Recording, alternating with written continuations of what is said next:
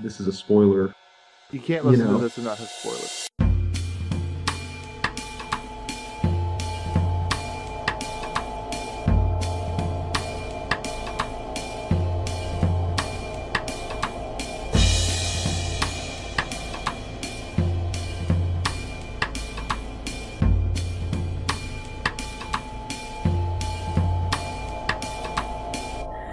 Okay, so Cioran, The Trouble with Being Born. It is not a work of fiction. It is also, and it is a philosophical work in a large sense for me, anyway. It not that boring. It's a book of aphorisms about a lot of things. But anyway, he was born in 1911 in Romania, which at the time I guess was Hungary, Austria. He lived the majority of his life in Paris. Surprisingly, for someone who had saw so much little, worth it in life, he lived to be 84. I wrote, poor sap. Yeah. And he wrote, after a certain point, he wrote everything in French, and people were very impressed with his writing in French.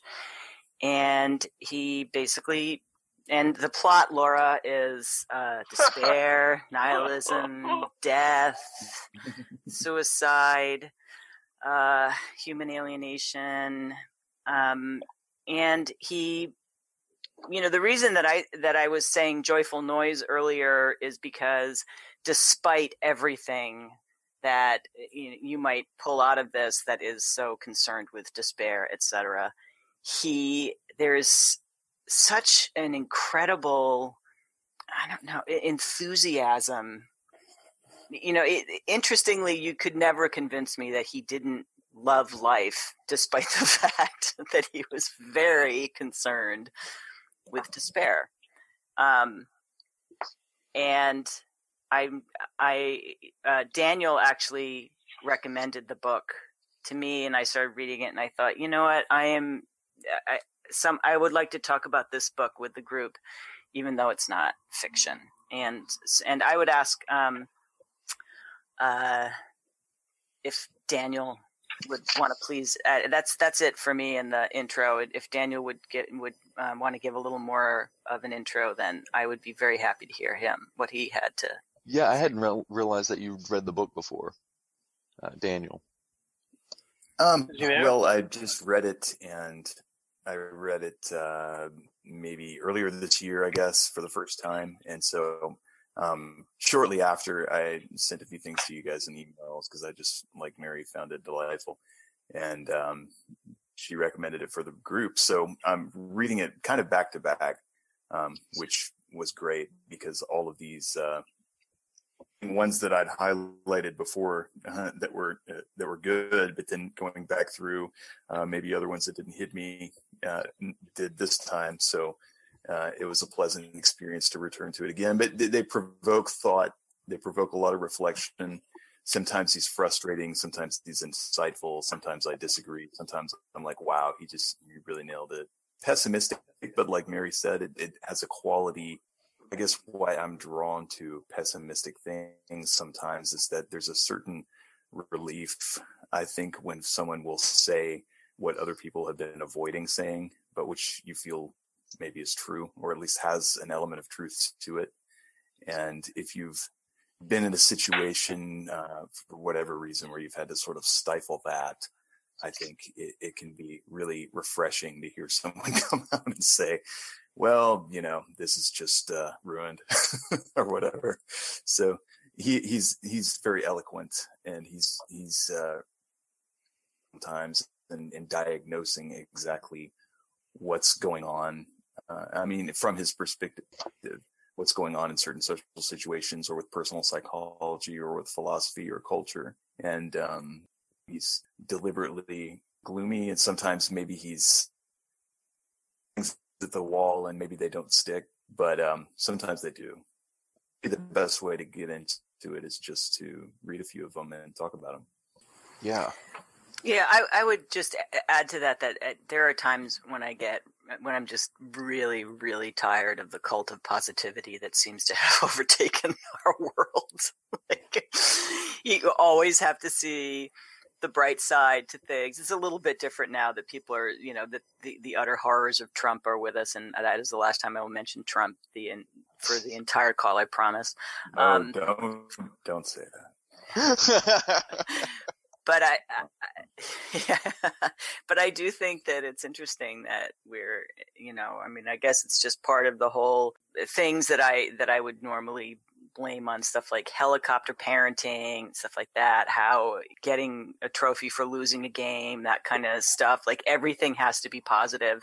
And I think that he's a lovely tonic to let yourself enjoy as you sit back and watch in horror as they put a positive spin on every aspect of life that is actually truly horrifying. Yeah, I think you nailed it. I mean, there's a fragility now to things and to social interaction. I think we're extremely sensitive and anxious about offending or damaging each other. And so there is an aversion to any kind of honesty that might be blended with a negative judgment or a negative sort of connotation. We're afraid that will do damage to someone, or the unwillingness to put yourself at risk by checking someone or by expressing opinion that won't be popular because ostensibly you don't want to hurt their feelings or you don't want to give someone a bad thought. But really, I think what's going on, that's the big problem. yourself. You're protecting your own feelings under the guise of protecting someone else. Yeah, I heard this thing recently. I hope I can get this right. It's if you tell other people, if you like hide the truth from other people, you're helping yourself. And if you tell people what they need to hear or the truth, then you're helping them. And the way I take that is so often that, we don't say the thing and we acquiesce to make it easier to be liked or because you want to appear a certain way. But that's it's a selfish reason. It's like a lie of not going far enough, and it's not helping anything like you would presume. Even though that's what the person wants to hear, you're doing them a disservice. Right, and when somebody finally is able to gather up the gumption to do something, it just turns out to be incredibly rude. We don't know how to talk anymore in a way that's civil yet honest. So this all gets into it because I think it's a very existential thing that we're going through, and that's also like the book is incredibly sensitive. I mean, it's about being in a very rich way. It gets in there in a way that it reads like it. I'm surprised that it's nonfiction or labeled as such. I get it as a philosophical thing, but it is. But it's really going for it. Well, the range of ideas and talking about existence and reality and consciousness in such a complex way. I read that his mother told him that if she knew he was going to be as sad as he was when he was a kid, she said, "I would have aborted you." Swear, honest, that's what she said to him. Yeah. And no, that's what I read. No, I read that too. But that he didn't take that he actually saw that as something that helped him. In what way? I mean, when I read that about him, and then I read what he wrote, and other things I read about him and what he wrote, it occurred to me that if I think about if my mother had said that to me when I was 5 or 6 or 7, whatever, that if I'd known you were going to be as sad as you are, I would have aborted you.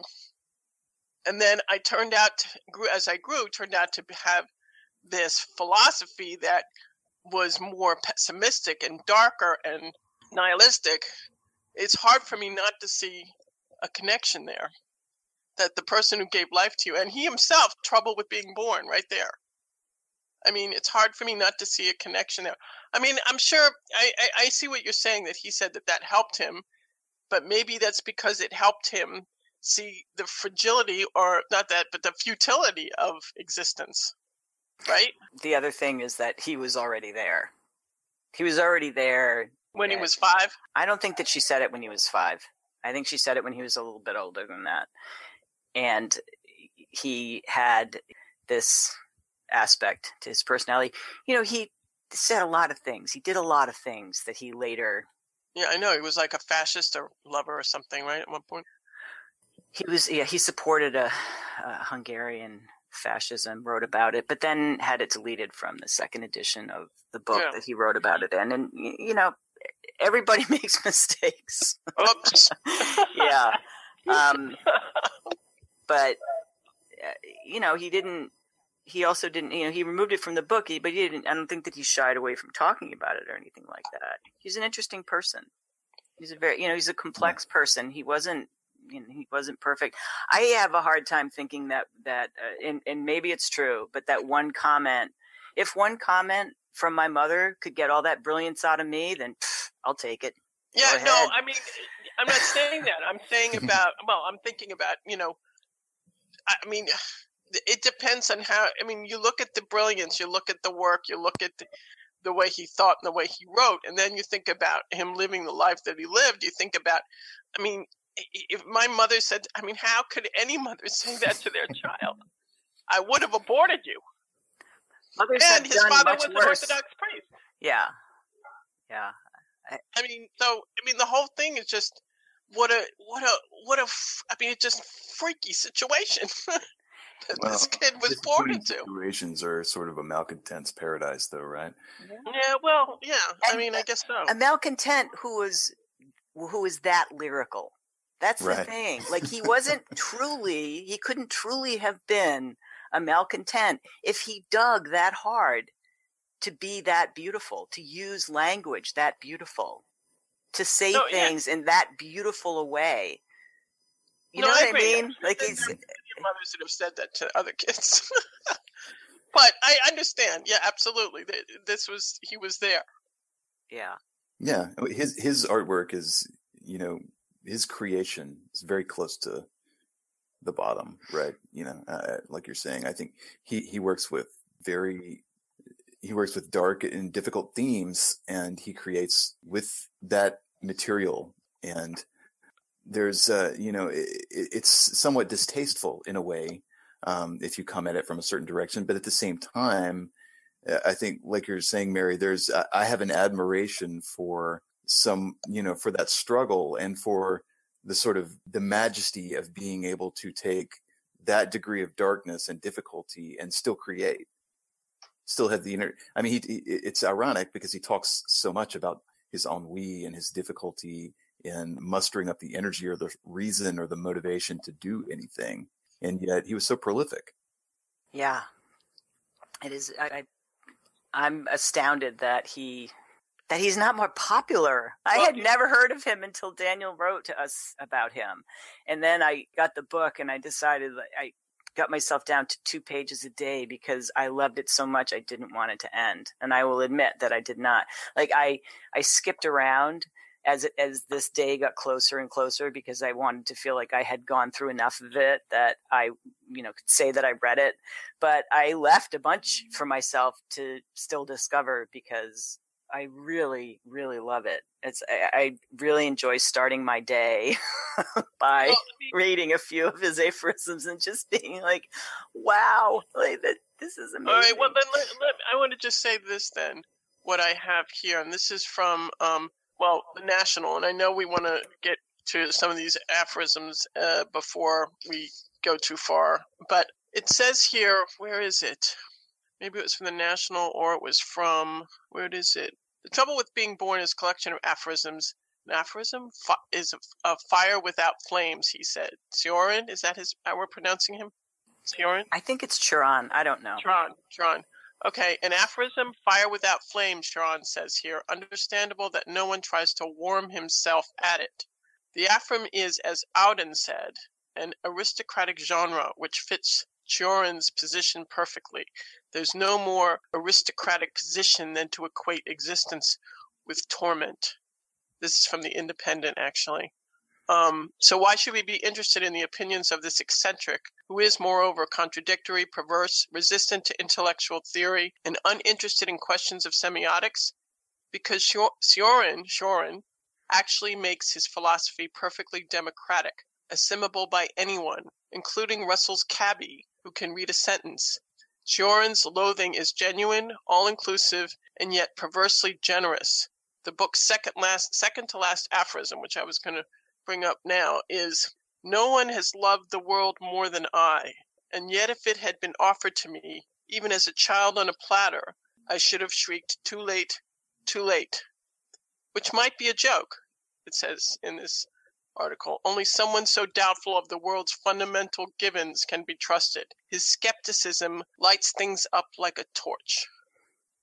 That's what it's in the Independent in discussing this book, and that's interesting. The second to last one, he says, "No one has loved this world more than I." After this 100 or 200 pages of nihilistic, dark, deep, incredible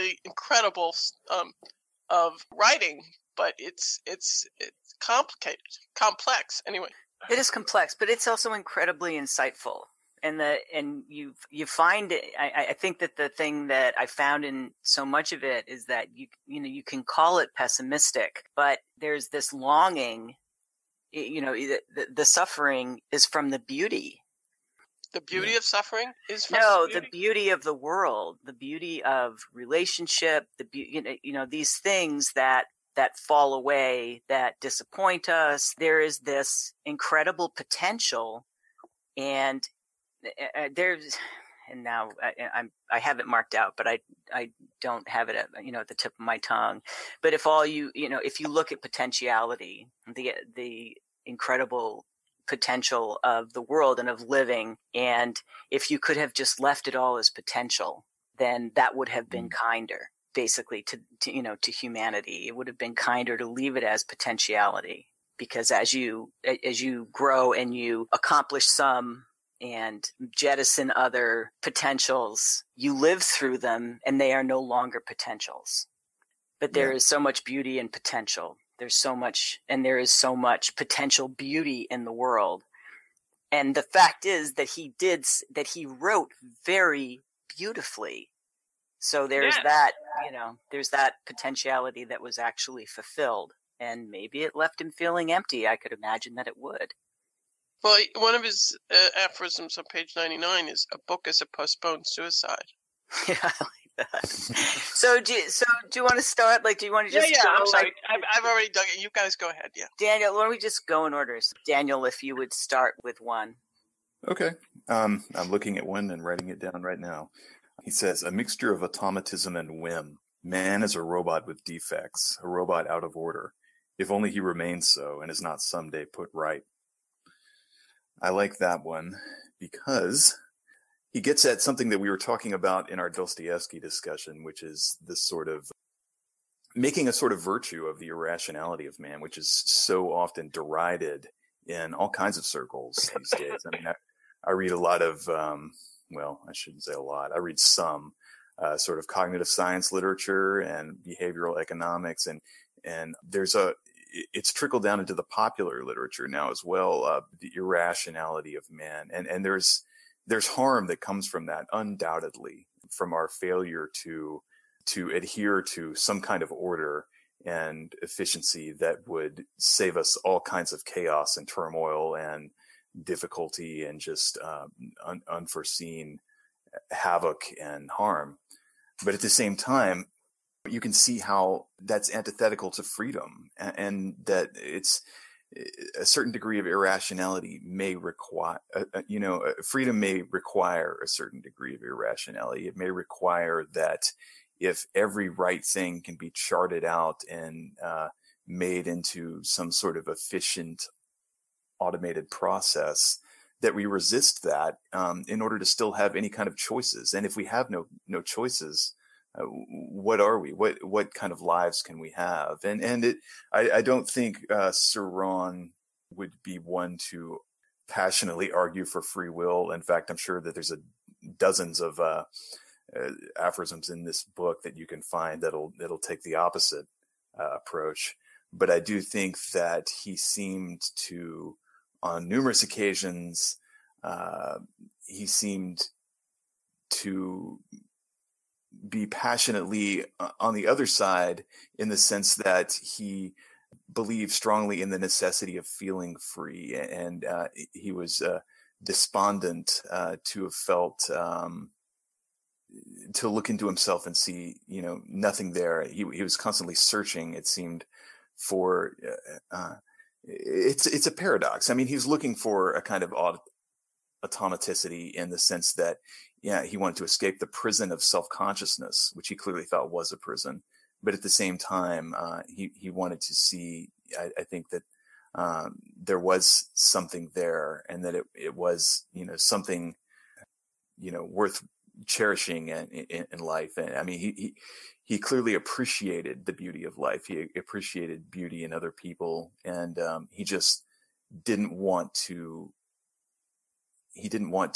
make any equivocations about the stakes of life and the stakes of, being concerned with life. If that makes any sense. Yeah, something that you said in there made me think about the kind of the tyranny of rationality, and how if you're being rational about everything, you don't leave the door open for anything out. As if the reason that we have is complete. That we understand it, and I think that we close doors for ourselves when we think that we have figured something out using only reason. That's a better way to put it. Well, isn't that the whole point of philosophy? Well, some philosophies, the point was only reason. Yeah. So that's, I think he clearly saw philosophy as more of a prison by the end. Yeah, I read about that, yeah. And you can see why. I mean, I personally feel like I sort of I feel a little disenchanted with philosophy these days, I have to say. I mean, I think perhaps it's my fault for my own naivete coming to it, maybe as many people initially do, looking for truth and, the way to get the answers, to figure out your life. But it seems to me the more I read of it, the more I feel that it's more like art, it's creating something rather than digging down to something that was objectively there. Mm. When you say you're looking for truth, doesn't that mean you're looking for the answer? Yeah. And maybe it was naive. Yeah, I think that I never thought of philosophy as, I guess because when I went to law school, and you're taught not to really look for the answer, you're taught to look for the question. I thought that you were taught to look for billable hours. Yeah, right. Yeah, that does. Yeah, with some lawyers, yeah, that's what they're looking for. But really, in order to put in billable hours, you have to win the case, and really to win the case, you have to know the right question. But anyway, that's the way question. That's the way I look and still do upon philosophy. But anyway, is it my turn? Yeah. Oh shoot. Okay. I'm not gonna. I'm not gonna go into a long thing like Daniel did. That's okay. I'm cool with it. It's just I don't have as much good things to say. I mean, as brilliant. Anyway, fear. This is my one little thing. Fear is the antidote to boredom. The remedy must be stronger than the disease. And I'm sorry. Go ahead. I heard. Fear is the antidote to boredom. The remedy must be stronger than the disease. So if you're looking for a truth, there's one. Yeah, that's true. Yeah, I like that one a lot. This was the other one. Let me just say one more. I freaking love this line. I love this line. So much so, I was thinking of putting it on my email as my sign-off. I read him for the shipwrecked feeling I get from anything he writes. Nice. I just freaking love that line. But anyway, that's another thing I've noticed also, not just that the content of what he says, and this goes to the lyricism and to the beauty in his writing, is that sometimes, you're not quite sure what he's saying content-wise, but it's like listening to good music. It just sounds so beautiful. You know what I'm saying? It's not just necessarily the content. But anyway, There's only two little aphorisms. This is very lyrical. Yeah. I totally agree with you, by the way. I think there were many times I had the same experience that I wasn't sure what he was getting at or who he was referring to, but you just get a little glimmer or a shard of a perspective. There's something that just lights up in your brain when you read it, or it's not, you're not sure exactly what the fuck is he saying, but it doesn't really matter. It just sounds so beautiful. Well, I think that with the bit that I chose, it might answer a little bit of what we're talking about here. This is from page 89. It is always surprising to discover that the great mystics produced so much that they left so many treatises. Undoubtedly their intention was to celebrate God and nothing else. This is true in part, but only in part. We do not create a body of work without attaching ourselves to it, without subjugating ourselves to it. Writing is the least ascetic of all actions. So you can't be spare in it. You actually have to put passion into it. And if there is no passion, then it doesn't.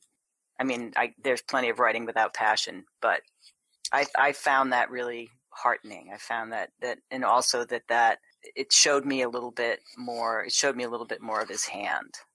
That he's, this is a voluptuous activity for him. Yeah, that kind of, that makes me think of a couple of lines that go down that thread of the importance of writing for him. I'll save my, forget it. I'll find another favorite. One of mine was, I'm going to have to paraphrase because it's very difficult to jump around in this electronic thing. But it's, he basically says, don't write anything write what you're not able to tell your friends. Or be prepared to write what it is that is hard to say in confidence to people. Bare your soul. And he said another thing about writing for gladiators, that you should write for people as if there's no time left, as if someone's going to be reading this and they know that they're going to die. And I think that drives a lot of his really going for it. He's not just trying to lolly about for chapter after chapter. He's going somewhere hard in each time he makes an observation. I think that's a really powerful part of this writing. You can really tell he's invested in this in a way. Yeah, he talks so much about his insomnia, about having spent a sleepless night, and then 3 a.m. waking up in the morning, and you feel like there has been some tremendous quaking in his soul, and he poured out this line, and I doubt very much that he poured out this line as the line came out. I feel like he put a lot of effort into editing and into forming these beautiful lines that they go down so easy despite content. They're so rich. Yeah, there's often I just had to keep going in order to get in order to read the others that I was left puzzling it out still, and others that slowly I thought were impermeable, and reading it a second time I understood, and it was a great thought. And so there's just richness. And what was amazing about this, just to kind of harp on that rather than something specific, but is everything could change on a last word, or in the last phrase he could really send it home and then leave you reeling. And that kind of tight writing is something. This reminded me a lot of Invisible Cities. That there would be moments where everything just, it's like you were following someone jogging, and then all of a sudden they sprinted at the very end, and it was just incredible. You couldn't take anything for granted. There was so much there in every word. Yeah, I think that's right. They're very poetic. It's deceptive because it is very philosophical, but he's committed to a coherent and, coherent maybe the wrong word, but he's committed to a plain language sort of very communicable approach. He's committed to not using jargon, not obscuring, not putting things into the kind of language that's going to be so vague and abstract and suggestive that perhaps critics could trouble over it endlessly, but the common person is going to get nothing from it. He didn't like that at all, and he didn't write like that. And so you can go over these, and some you can really sink your teeth into and stay with for a very long time, but you can also always get some impression from them very immediately. Yeah, I had a feeling that he was likely troubled by a lot of the philosophic reading that he did in school. I think that he remained a doctoral candidate for 10 years or longer, and wanted to make his feelings clear. And I like that. I do have to say that I like that kind of clear speech, but also it's clear speech that you can get the surface bit, and then if you dig down deeper, as you were saying, there's meat under there. There's meat on them bones. Yeah, there's some very subtle philosophical ideas contained in here sometimes, and if you're used to reading the other kind of philosophy, very jargon-riddled sort of continental philosophy, where you really have to have a long prerequisite reading list under your belt, well digested and understood, in order to come at it and get the new ideas out. He definitely was not a fan of that. And he says so explicitly in interviews I've read, but you can get it easily just through this. But it would be remiss to think then that because of that, this stuff is really just like child's play. It's shallow. It's not at all. Yeah. Let's have your next one, Daniel. Okay.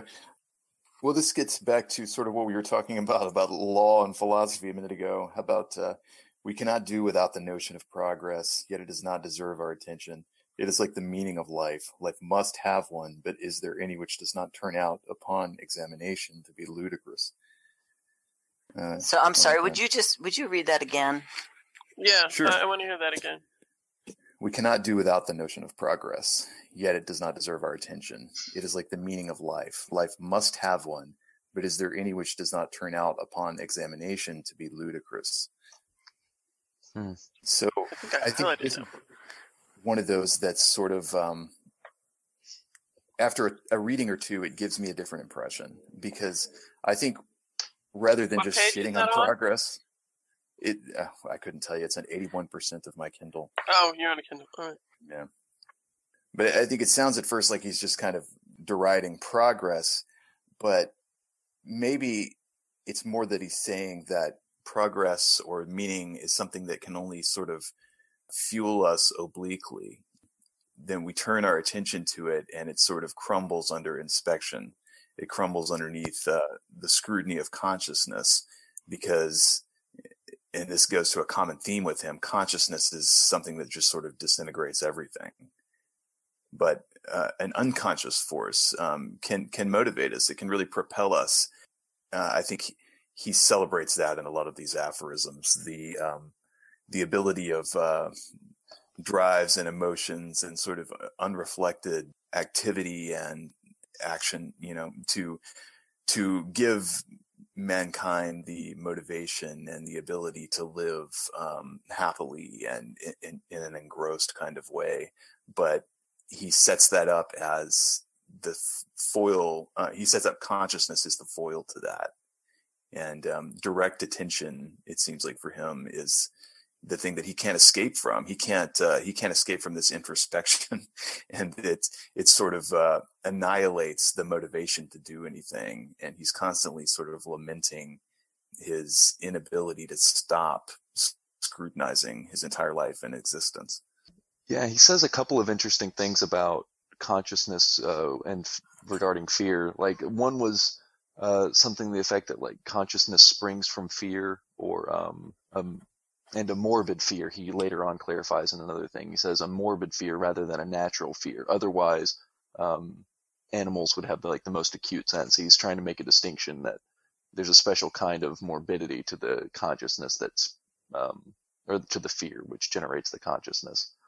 And he also talks about, that consciousness begins with something like a muted action by not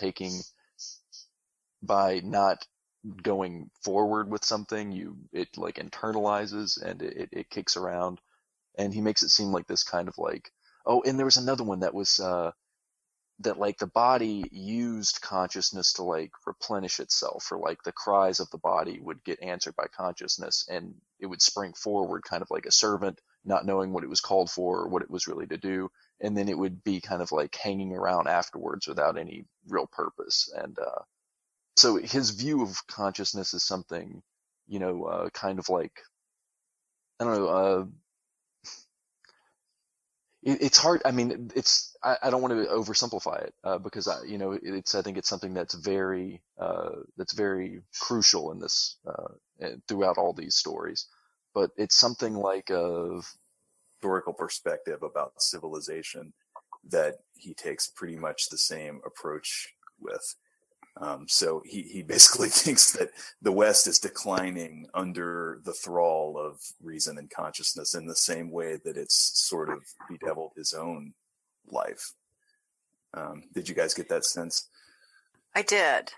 I got the idea that our civilization right now is kind of the personification of awake at 3 a.m. with a troubling thought. Isn't this? Is this like? I mean, he was very big into political philosophy, right? I'm asking. Don't know. I think that he certainly stopped writing about it after his brief romance with the far right. Yeah. Ultra far right. Yeah. I don't know. I read something about that.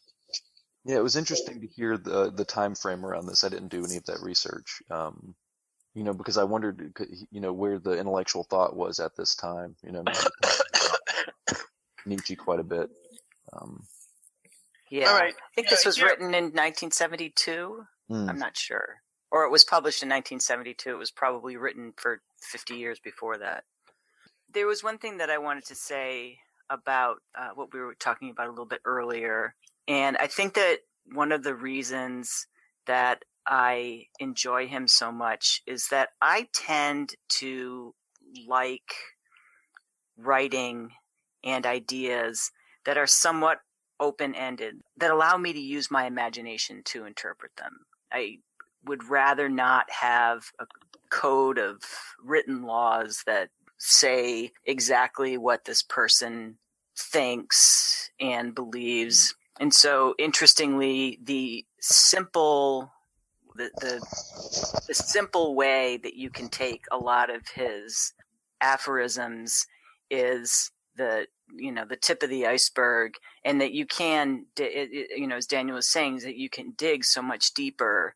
And to me, I think there have been any number of days where, 3 hours later I go, oh, right. I feel this too. So yeah, that was, I think that kind of goes into what Laura mentioned about law and the question. I heard somebody say, and I can't really get the phrase exactly right, but like the novel is the question that the book is about answering. It's not exactly like you're saying, Mary, the hard answer of like, this is now, ta-da, what they believe. Right. But rather a pursuit for something. Ellie, no. Sorry. I'm sorry. I'm yelling at my dog again. Yeah, Ellie, don't do that. Yeah, for a second I thought that I touched on some kind of like philosophical nerve. Watch out for that newspaper across the snout, Nate. Yeah, right. All right, I won't talk about the boundary of artistry. Okay, ow. But with something like this that is, I guess, explicitly nonfiction, we see a little bit closer the boundary. I that's just going to your point, Mary, about seeing somebody like really. I mean, he goes for it in these. And sometimes it's just a lingering thought, and you're able to go one step further because he brought you to the edge, or put you in the realm of this idea, and now it's up to you to like play in the space of it. That's how I felt about it. I thought it was an exploration, and I could see the exploration in the writing. Sometimes it would be, a little tell, like he would say, I just wrote the word this, and then have a thought about it. And so you could see how these were the little adventures of his own mind, and they're not wrapped up and some of them are self-contained. I mean, or they are like a diamond, sometimes they just can cut in a particular way, but others are a lot more notional or speculative. Here's a good thing that goes to that a little bit. He says, a writer has not left his mark on us because we have read him a great deal, but because we have thought of him more than is warranted. I have not frequented Baudelaire or Pascal particularly, but I have not stopped thinking of their miseries, which have accompanied me everywhere as faithfully as my own. Huh. Interesting. Yeah, I think he's companionable in the same kind of way. I was just thinking that you take him with you. Like he takes you with him on this, horrifying inner journey that he's having, or this very deeply felt journey that he's having, and allows you to examine those feelings of your own, but doesn't make you do anything, doesn't force you to believe. Mm-hmm.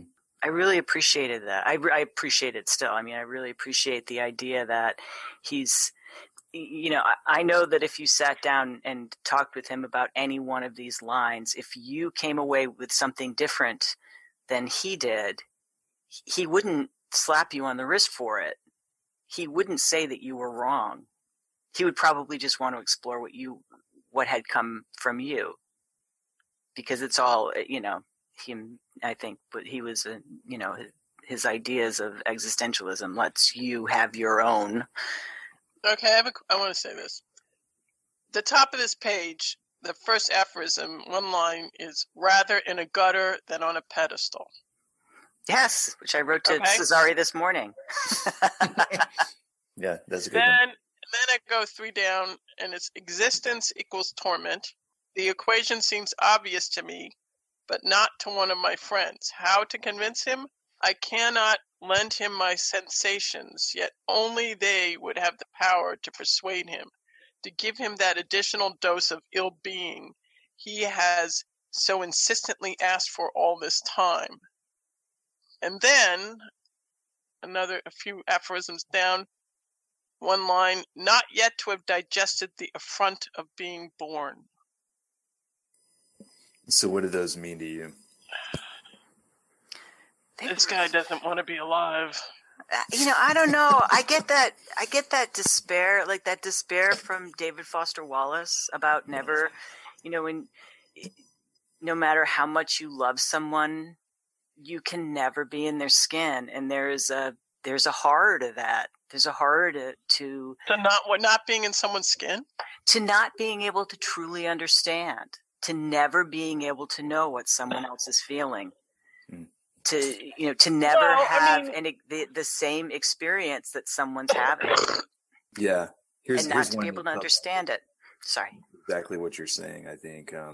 He says, in a work of psychiatry, only the patient's remarks interest me. In a work of criticism, only the quotations. I agree with that. Yeah. I have had that experience myself. Well, I think he's saying just what you're saying. There's a certain invalidity to the commentary on experience, as opposed to the experience itself. And we're buried in commentary today. Yeah, but also the dialogue. Isn't that part of the dialogue? The movement of the dialogue. I mean, yeah, you get criticisms of whatever, of experience, whatever, but that's not necessarily right. It's not necessarily wrong. It's just part of the dialogue, the movement. But is it dialogue? Is it dialogue when someone writes a book of criticism about someone else's writing so long ago? I mean, that doesn't seem to me that it is actually a dialogue. It seems like two monologues. It may be 2 monologues, but they're monologues to be commented on by you and by me and by Mary and by Nathan.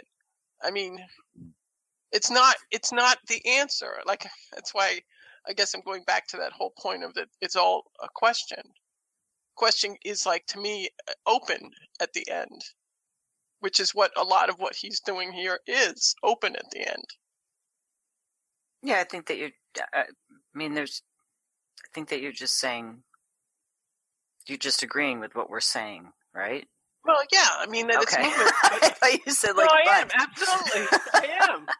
But Okay. at the same time, I'm just talking with Nathan about what he's saying about criticism, and that he's disparaging that there is this criticism on a writer on a given book or whatever.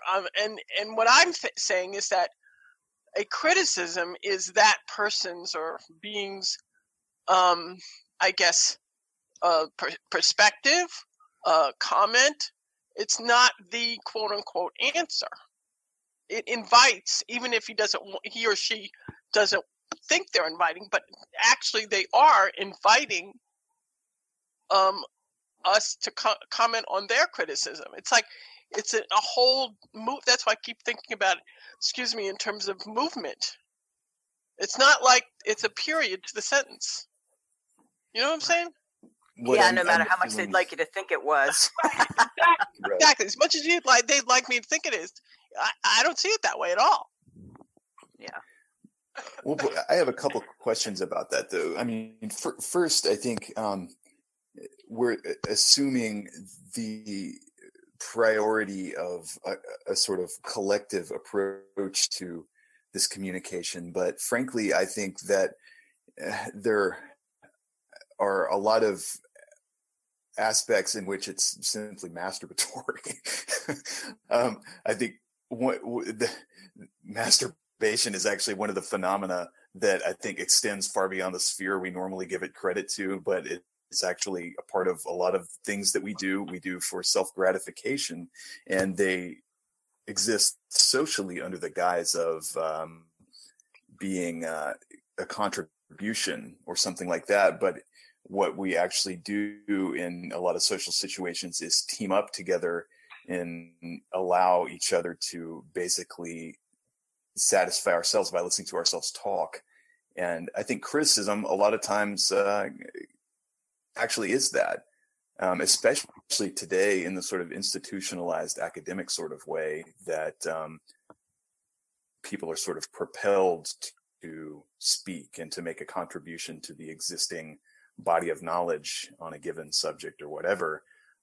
There's a real question whether any of that is necessary, read, or interesting to anyone, or really useful in any kind of way, or is it just this sort of system of production spiraled out of control? And I mean, this is one of the things I think that makes philosophy difficult to read these days, is that there's this overabundance of it, this manufacture of knowledge. And it's sort of hard not to question the motivations of that sometimes and say, it would be nice if there was some way for people to stay in academia without having to do that.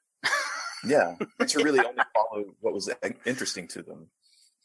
Yeah, I agree that maybe we don't need as much writing as we have. Although I have to say that yesterday, as I was reading, it did occur to me as like I would really like to read some of his thoughts on masturbation, like on sexuality and on masturbation, because I think that when you brought that up, I was like, yeah, right. Like it would be fitting to have something, to have him have said something about it. And I thought, oh, okay. Silent on sex. Sorry? He's curiously silent on that. Yeah. Sex in general. Yeah, probably the time, and he had manners.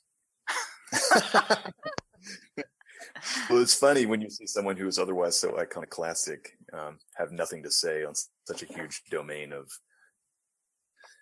Yeah. Well, I wonder, because when we talked about the beast in the jungle, I mean, there was this autobiographical note that came up, he was a tormented virgin or something, like that. He was, never had this intimacy, and you could kind of see it, acutely, and how he, worried over sexuality and other human intimacy and things like that.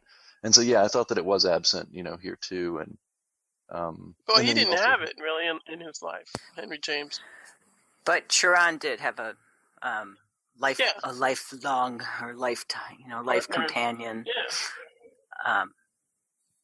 Maybe he didn't want to criticize it then. Stay in her good graces. I think you're right. I think it was the time. Yeah. Yes, indeed. Who's next? I think Mary's next again. I have to admit that I had a few things that came up this morning, and I meant to actually sit down and pick some. I have Post-it notes that I cut up a Post-it notepad, and I started sticking them in the various ones that I thought that I loved, and I think I have about 100 sticking out of the book. So I'm just opening to any one of them, and I have no prepared thoughts on this. Okay. Since we remember clearly only our ordeals, it is ultimately the sick, the persecuted, the victims in every realm who will have lived to the best advantage. The others, the lucky ones, have a life, of course, but not the memory of a life. So if you haven't suffered, you have nothing to remember. Yeah, that speaks to the way that suffering sort of instigates awareness and consciousness. And when you're very involved and happy and really enjoying yourself, you sort of lose time. Yeah. Yeah, that's what I was just thinking. And that gets back to, again, this theme of how consciousness is generated, in his view, as some kind of agitation. Yeah. Okay, I've had one more, if you don't mind, that I just opened to that I think is hilarious. It's page 165. Beware of euphemisms. They aggravate the horror they are supposed to disguise. To use, as the French do, the disappeared instead of the deceased or the dead man seems to me preposterous, even insane. Could you read that one more time? I'm sorry. Sure. But the first I feel like is very important.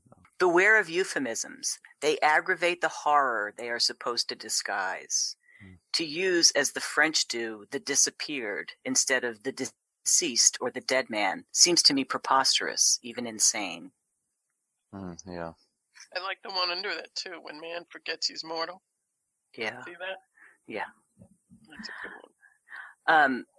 And I like the idea that he's talking about beware of veiled language. Beware of the thing that you're trying to hide in what you say so pleasantly, or even so unpleasantly. But don't hide behind pretty words, which I think is interesting because there are so many pretty words in here. Not that I think he speaks euphemistically very much. I'm wondering, is he saying that he sees that sort of as putting the sheep's clothing on the wolf through language? Like you're obscuring gravity or the truth of something or the real character of something through language, but padding is sort of like is throwing a camouflage on your own enemy on occasion or potentially. Yeah, and also the feeling that goes along with it. I mean, you calling someone that disappeared instead of the dead is that you're saying you're adding a little bit to the mystery. He disappeared. We all know he didn't disappear. He died. Yeah, what is that? It's a maybe it's sort of like what we were talking about earlier. It's the risk aversion. It's the fear of being vulnerable in front of others, and so we pad our language, or maybe to ourselves as well. Well, it seems like there's a twofold. I mean, if you hear that, then it has the chance to generate this kind of world that doesn't have the reality to it. Like if you're not, I'm thinking of a child hearing, disappeared. Oh, where'd they disappear to? It's like, oh, well, they gone away. They went to heaven. You know what I mean? Or those little things can abstract it. But for someone else who knows what the loss means and that there, really was, death or has seen it, before, it can come to be a palliative maybe by not bringing it to mind, and so on the one hand, you're saving yourself, but on the other hand, it's a weakening potentially. Yeah, and maybe if maybe you're only ever going to go one level down. So if I say the disappeared, you're going to think the dead man, and you're not going to go any deeper than that. And there's this kind of mysticism involved in that doesn't go any further. But the true mystery is in the death. It's not in the disappearance. It's not in the euphemism. If you don't go there, then you're never going to actually get to the mystery. Yeah. So I've got a line. I think it's my turn, and I think it's this. I think it's always your turn, Nathan. Yeah. Thank you. This is philosophy in the morgue. So this is a woman, him and this woman in a morgue talking, and it's his friend that's dead and the mother, and this is what the mother says, or not the mother, but the matron. Anyway, my nephew was obviously a failure. If he had succeeded in making something of himself, he would have had a different ending than this. You know, madam, I replied, whether one succeeds or not comes down to the same thing. You're right, she said after a few seconds' thought. And this acquiescence, this unexpected acquiescence was moving. So, I mean, I think that what he's getting at there is, I think that he's stunned in the first place by that his point made it through. I think that he didn't expect to change her mind so much, and it gets down to this life and death thing that this is kind of going to possibility, and then also a lot of the things that he says that I'd like to get to, which are about before you were born, where you come from, and afterwards, and this idea of like a timeless space or a potential space. I really like that line because he was surprised that he had made a connection with somebody else, or maybe he thought that they would be a little bit more hard won to accept his view, but it just cut right through everything, and even her grief. Yeah, I like that one. Who's next? Is it me? I'm going to do two here, I think, that are kind of related. How about this? For the man who has gotten the nasty habit of unmasking appearances, event and misunderstanding are synonyms. Essential is to throw the game, to admit one is defeated. And then let's go to the next one here. To think is to undermine oneself. Action involves fewer risks, for it fills the interval between things and ourselves, where reflection dangerously widens it. So long as I give myself up to physical exercise, manual labor, I am happy, fulfilled. Once I stop, I am seized by dizziness and can think of nothing but giving up for good. Yeah, that goes to that whole idea of being, and how it's almost at an odds with consciousness. That consciousness is in what does he say at one point? It's like a post history, or it's an after the fact. And whenever we get into the process of we're like removing ourselves with each thought and with each memory from the actual thing, and actually being or doing something. Like there, being physical, or in other places, just having maybe primary motivations. That's completely different than like the after the fact thinking of it and using the memories to interchange and have hypotheticals and stuff like that. Yeah, and I think about it. I wonder. I mean, we can't really get outside of our moment in history to know what subjectivity was like at another time or in another era, or how human beings and human consciousness sort of worked itself out. And it may be that he's sort of being, I think he's being a little hyperbolic, as he often is about this kind of thing, but maybe it's to make a point, it's in the service of something that's not said so often, because in the sort of philosophical circles where he moved, the examined life is so prized, and yes, of the virtues of action and unconsciousness, and the fact that it's still a part of our existence. And how different are we in this time in which we live than the way people have lived before. Like I was getting to a minute ago, we have so much historical baggage that we carry around with us now. All of the information about the world is happening all the time. We're assaulted with it. All of our personal baggage, our lives and the people that we've known and cared about, and all of that haunts us, and we have to bring it to bear on our lives going forward, even as it accumulates, and we can't possibly contain it all.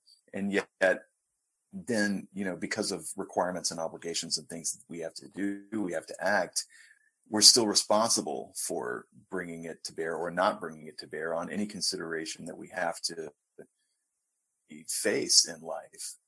And it's sort of a tragic situation, isn't it? I mean, there's no way that we can juggle it all. And at the same time, that history, it kind of gangs up on your single little particular perspective on the world. And, to be aware of all of these other points out there, these other perspectives on things, and to have to try to anticipate them, it just sort of, I think he's saying that the awareness of that, it just sort of annihilates consciousness. And we're often in that position today where, because we're communicating so generally now, we have to stop and sort of censor ourselves and try to anticipate all of the ways in which our communication and our actions affect other people. And there's a sort of involved in that process, because inevitably what happens is that your own perspective on things is sort of invalidated, because it can't stand up to the horde of what you're going to be communicating with inevitably. Yeah, doesn't that go back to that quote about the future, or the length of history going forward, or progress? That's what it was. And like in the face of that, you're just this little like moment, you can just be washed out looking in like the forward. If you're only living for your interplay with a objective thing, then that objective thing is going to outpace you at some point, but you're still left with yourself, I think. What am I to think? What am I to do after lunch? Who was that? Yeah. Yeah. There is that idea, though, of action and then consciousness. And I always think after you go somewhere, let's say you go on vacation, I'm always struck afterward by, there was this however long anticipation of going and planning, what will you do, and then you're there, and then you get back. And I always think when I get back, it could have just been a dream. Like, for all that I have of it now, I might have dreamt it and retained what I retain from it, the things that I saw, the things that I did. And there's that, in that, I think, in pulling us away from our animal nature, from going from, the action being our animal nature and contemplation being our, consciousness being our human nature, it is torment. There is, that you're going to, that you're going to examine it, that you're going to do something and then have to think about it afterward, or maybe not. But the idea that you have action and then contemplation of that action is a very, and also anticipation of that action, which I think, Nathan, goes to the idea of your time before birth. Yeah. Okay. Yeah. Because I think that this is a very interesting realm that he plays around with. And yeah, I'd like to, yeah, anyway, yeah. Okay. I'm glad that we're talking about that, because this is, yes, we've talked a little bit about how ideas are the antecedent, or I'm trying to get after the fact of the body, and then we start living in this kind of dimension of remove each time we think about stuff, and then also there's this thing about action. I've got this one right here. Whereas any sentence one has to write requires a pretense of invention, it takes little enough attention to enter into a text, even a difficult one. To scribble a postcard comes closer to sincere creativity or creative activity than to read the phenomenology of mind. So I think what he's saying there is that even something, putting yourself out there is this big creative move. It's this really bold gesture, even compared to something which is just taking things in, like reading would be, which is creative in its own way, but it doesn't ask of you to create. And this idea of because we have like a couple of axes, like we're creating, we're feeling it, we're satisfying something, that we're not even very aware of, like this is the body getting the mind up to get it food. And, it's all a motivation, and it might all be like based out of fear, I think is what he's trying to say, rather than a fear motivated of death. It's motivated like a birth fear. And I'm not sure I understand this birth fear. Well, I mean, I remember when I started looking into this, I remember how I've always said that when we give birth, we're giving death at the same time. So I think what he's looking at is that the tragedy of birth.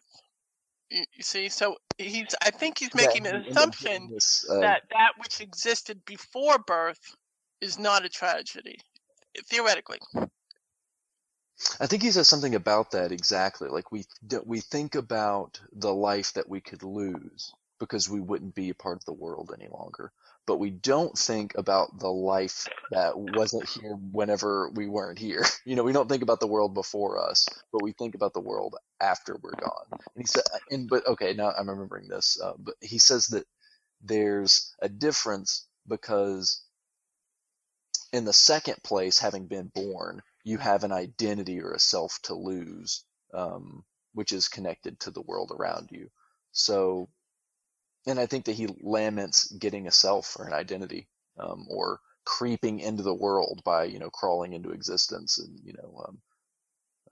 and thinking about that before time, like just before you were there. And that's an interesting thing that he's trying to draw a line of, like where he came into being at what point was the first moment. And then also what's interesting he brings up is what's the first moment that something came out of nothing. Like when did existence crawl into being, I think is, paraphrasing here.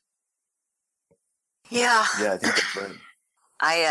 There is, I don't know if it's just, New Age or some, offshoot of Buddhism that, we're just, there is soul, there is, whatever, there is being.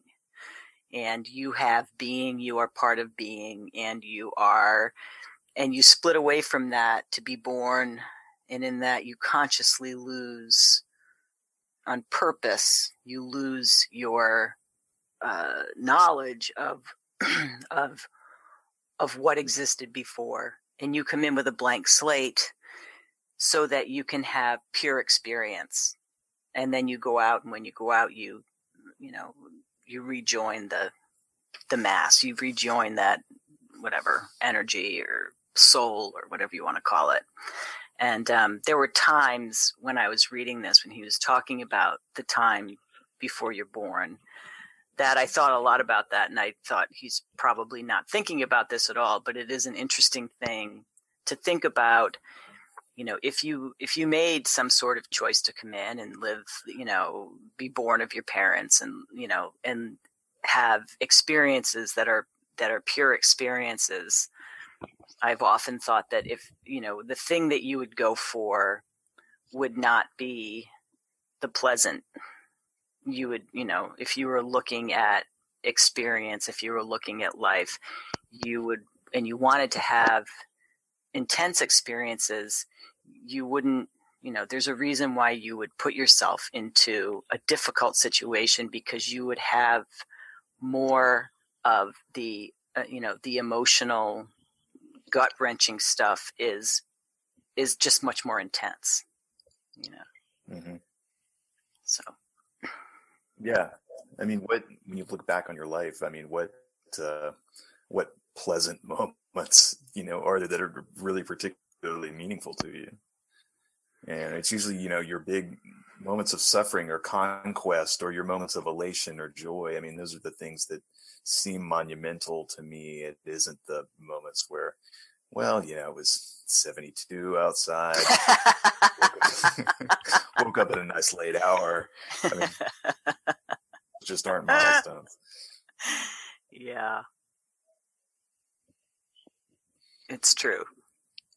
But the whole idea of potentiality is woven through this. And I think sorry, Mary. I was just trying to piggyback on what you were saying, because I think that you were talking about that before, and I think he used the word source at one point, and I think it applies to that idea of original potentiality and soul, and also is connected with Buddhist thought, which I think really pervades a lot of this. It's interesting. I guess this was about, I don't know if this was maybe a specific time like the 20th century where Buddhism was starting to kind of like widen cracks in, thinking, or, I mean, I know that, the Beats were, really into it.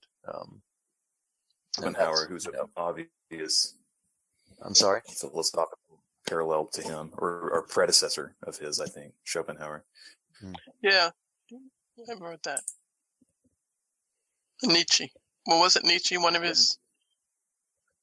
Yeah, I think think he was a little upset with him in one thing he said, though. I'm sorry, Daniel. Go ahead. I agree. What were you saying, Nathan?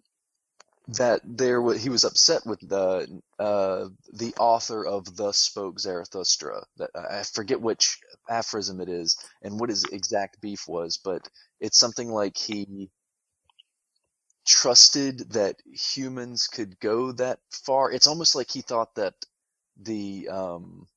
that humanity wasn't doing a very good job of being Ubermen. Like there weren't people like up to the game so much, or that he was. I'd like to find that aphorism, because he had a criticism of the kind of spirit being good enough to bring the change that he wanted, that it could be a revolution of everything. This personal spirit, but I think his criticism was that the human spirit wasn't quite so grand and everyday, or it didn't usually overwhelm in the way that he might have idealized that it could. That it wasn't good enough for the revolution or something. But I don't want to get that wrong. I just know that he had a criticism of Nietzsche. Well, he does here in. Go ahead, Daniel. Go ahead. No, that's all right. No, if you have the passage, please. What? He talks about him. No, I wasn't talking about a passage regarding Nietzsche. Just this little aphorism about Aristotle, Aquinas, and Hegel, which he says are three enslavers of the mind. The worst form of despotism is the system in philosophy and in everything. There's also something he said, just if we're pulling out other thinkers that he, had considerations of. Was it Plato? I want to, or maybe it was Socrates. The aphorism is something like he wonders about the wisdom of Socrates, who never wrote down anything. That maybe you ought not to write things down. Another aphorism he had was something like, what is the point of writing down exactly what you have to say? And I think calling into question, just his endeavor of, what's meaningful, why am I doing this? And, again, going back to that Gladiator quote that I really like, he was talking about, so you see him play with, is it important at all? Or if it's going to be important, it needs to be very important. You need to write for someone who's going to die soon. And these words are powerful. They don't have all day. Write for now. It gets back to the dilemma of consciousness and of actions being most powerful when they're sort of oblique to us, when they come at us askance, because you say, I mean, he can't anything that seems to be a foundational sort of myth or belief or anything like that. It just sort of crumbles. And this is, I think he's recognizing, along with Nietzsche, that this has happened in our society. But I think of Nietzsche, he's that, so any sort of act of will or new sort of, will or the primacy of it could save us, and people could accomplish being a Superman any more than they could accomplish being Christs. I found the passage. It's on page 85. It's a little bit long, but I'll read it anyway. Thank you. To a student who wanted to know where I stood with regard to the author of Zarathustra. Well, he just says the author of Zarathustra. Yeah. I replied that I had long since stopped reading him. Why? I find him too naive. I hold his enthusiasm, his fervors against him.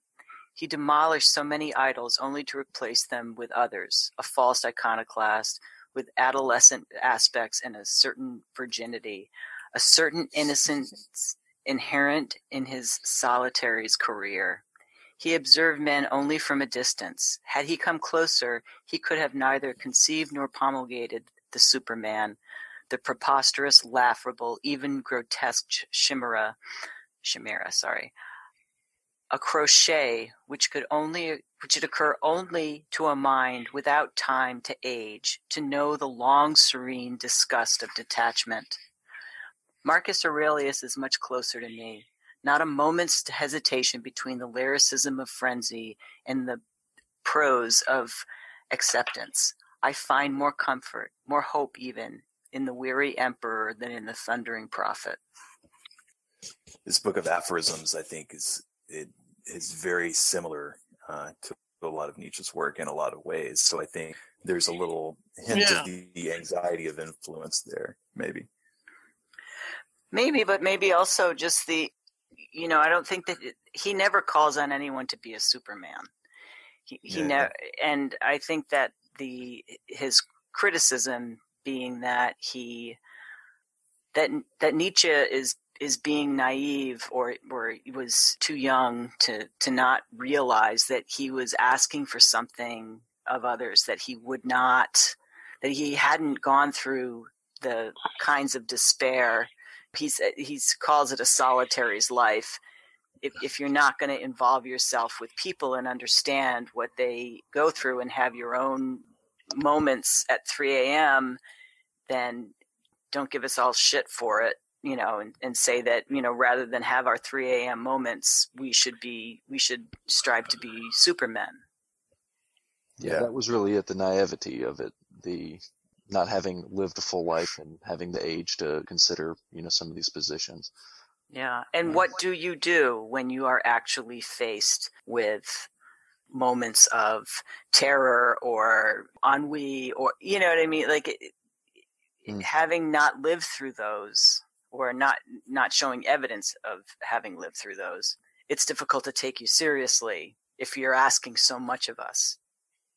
I remember that Robert Solomon course I listened to on Nietzsche, and he was claiming in that course that Nietzsche's life stacked up really well with his philosophy, and I always felt like that was a little, because Cioran makes pretty much the opposite claim. That, like you're saying, he thinks that Nietzsche didn't really live the philosophy that he propounded. And that seems closer to the truth to me from what I know. Maybe you can ask who could live that philosophy. Yeah, or maybe in his madness, maybe he achieved it and the result was madness. We'll never know. Yeah, no, some things just work better as writing than actually being lived, don't they? Yeah. Well, later on he praises Nietzsche just about that. He says that if he died in ecstasy, it was a good thing, or that he envies him because he probably died in ecstasy at that moment, which I think is referring the horse and all that. Is that right? The man whipping the horse and him jumping in the middle of it. Is that right? That's the story. Well, that was when he had his breakdown, I think. I don't think that was when he died. Oh, well, then I'm not sure what ecstasy he's referring to. Well, maybe maybe if madness is a kind of ecstasy, if those I don't know. Who could say? He says in an interview here that when asked why he quit reading Nietzsche. He says it's because of that whole vision of the willpower and all that. He imposed that grandiose vision on himself because he was a pathetic invalid. His work is an unspeakable megalomania. When one reads his letters, he wrote at the same time, one sees that he's pitiful, and it's very touching, like a character out of Chekhov. I was attached to him in my youth, but not later. He's a great writer, though, a great stylist. And he obviously really did value style. He did value the written word. Yeah. Despite his... Yeah, I think in form, he really mimics him a lot. Yeah, I guess I haven't read enough Nietzsche to know, to have made the relation. Yeah, me either. I wonder, it's about 2 p.m. and Daniel, I know you have to go soon. So maybe we should take another look at what we got and wind things down. Sure. I'll read the last one.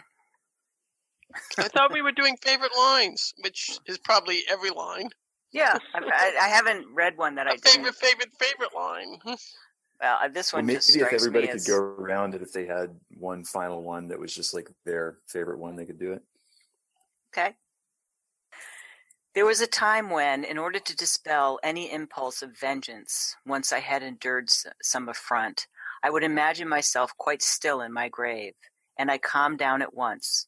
We must not despise our corpse too much. It can be useful on occasion. And I thought about that because I had been offended by something from a friend, and that line, like, I read it at the right time, where I had been thinking, God, why is this bothering me? Why is forgiveness difficult? Why do I feel I need to forgive? What, like all of this stuff. And I just thought, oh, corpse. Okay. Corpse. Okay. Hey, it's okay. This is a blip. This experience that I'm having right now with this person is a blip. And with my corpse, depending on what you believe, if I were going to actually look back, I will remember the love rather than the slight. I will, I don't need to have revenge. I don't even, forgiveness is for anyone. It's for myself. Focus more on the love than the slight. So it helped. That's a good one. Well, I've got one, unless we have a particular order. Oh, it's always my turn, so I'll jump in. That's right. You should start interrupting us more often. Oh, yeah. Here it is. This one's short. In major perplexities, try to live as if history were done with, and to react like a monster riddled by serenity. I think that, I think that's, I've often thought about that, how would, I look, read, fiction or, history, and you see someone in their life and you're like, why don't you just change everything? Why do you have to follow this? Why don't you just, you know what I mean? Like, why are you doing this? And, to just, to think about that but I don't think about that in my own life. And whenever I do, things start to get a perspective that is helpful. And I think this idea of like, a monster riddled with serenity, it's this kind of surety of will. I guess it's some kind of, I'm taking this as some kind of like a darker version of don't think too much, just do what you think is right, that there's something about proceeding forward. I mean, in major perplexities, if you're about to get lost, this is a way to move forward. And I think it's interesting. I'm not sure what, good advice it is to be monstrous, but. Well, monstrous or corpse, it's kind of the same thing, right? If you get to a place where you're. Well, I like it because that's the thing about this stuff. It's not systematic. So if you're looking for contradictions, you're going to find them. And that's, the answer that, just don't act, just stop and think, or don't think, just go ahead and act. It's like, we all know we could get in trouble either way, and yet you still have to choose. But I mean, he brings out he makes those dilemmas lush, whereas I just stated them very abstractly. I think that there is, going from beginning to end, even of a chapter, you can find that I think that he probably had a lot of thoughts about balance, a lot of trouble with balancing love and hate and despair and joy and action and contemplation, as we all do. Is, one of the troubles of being born is that you get thrown into this world, into humanity, and you have to act.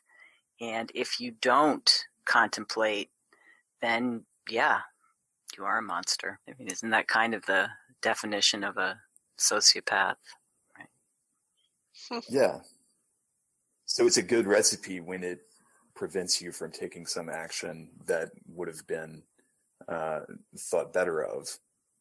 Explains also very endlessly on how it diffuses action when you might need to act.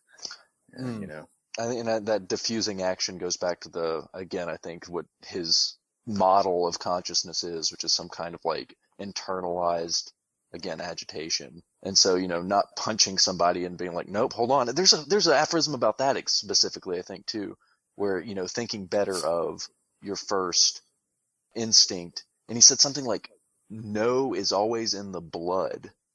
That I can't remember that aphorism, but maybe that rings a bell with you all. No, K-N-O-W? No is always in the blood, or no? N-O. So N-O. something like Negation, yes. Right. In that don't be afraid to negate, because there's so much, I don't know, it's limitless. You can negate all day. So or something like no is in the blood. And then you can justify it after the fact with rationality, but it comes from a deep place that I think has to do with being and putting yourself out there. This is another way that action and being are related, because actually putting out your potential or saying yes to somebody or those things have a way of encumbering you. Yeah, and no can also be in the blood spilled, afterward. Like, ooh, why did I do that? Yeah. Here's one that I think really, this one is my favorite illustration of him talking about the same thing that he talks about in a lot of these, which is ability of the imagination and anticipation to run through so many iterations of different perspectives that you end up losing your personal perspective. And diffuse action in that kind of way. He says, filming a scene, there are countless takes of the same incident. Someone watching in the street, obviously a provincial, can't get over it. I'll never go to the movies again, unquote. One might react similarly with regard to anything whose underside one has seen, whose secret one has seized. Yet, by obnubilation, which has something of the miraculous about it, there are gynecologists who are attracted to their patients, gravediggers who father children, incurables who lay plans, skeptics who write. I remember that one, yeah. Yeah, me too. That's really beautiful. I love it. It was also nice to have a read that sends me to the dictionary. Didn't we have one? What was that? Was it a Nabokov book or something? Was it Pale Fire that we all went to the dictionary for? Yeah. Well, thanks for suggesting this one for a read. It was a nice, refreshing conversation. Wait, Yeah. I think we have to get Laura's last. Well, I have to say, there's two things. One, that line, I read him for the shipwrecked feeling I get from anything he writes. I just have to say that's it's up in the top 10, but there's so many lines that I think are amazing. It's hard to really, but that one really jumped out at me. But there's something I wanted to read that I read in National about him. What does Cioran offer us? ? An alternative, I would argue, to the shuffling and reshuffling of pieties, to the superficial investigations of language and politics, to the long academic boredom that has settled over philosophy. To read Cioran is to be reminded of another strain in Western culture, one that rejects the progressive ethic of political compromise and social improvement. it is customary now to refer to such eruptive and wild-hearted modes of thought, particularly where they coexist with a penetrating intellect, acute criticisms of the liberal political order, and high talent for prose, as dangerous. To demean with this label anything touched by the slightest breath of anti-modern sentiment. Cioran's work belongs to the category of the dangerous, and the word applies as both a term of opprobrium and a term of the very highest praise. After all, if philosophy is not dangerous, what purpose can it have? And I really like that. I really like that analysis of his work, and so I wanted to read that. But yeah, it's hard to find one line. The shipwreck one really jumps out at me. Thanks. Yeah, that was a great little encapsulation there. Yeah, really, I thought it was good. Yes. All right. Well, I know it wasn't fiction, but I liked. I just want to say I liked broadening our palette here a little bit. Yeah. Yeah, I'll say it read as if fiction. I didn't notice it was just in keeping with, I think, the project, of just like finding good truth and good writing. Yeah. And it was never boring. It was never boring. I was never bored. Could never ever be bored by him. Yeah. Fiction a lot of the time. This one is kind of a fiction and truth, maybe, to be annoyingly pithy about it. Or maybe lyricism and truth. Yeah, that's a beautiful thing.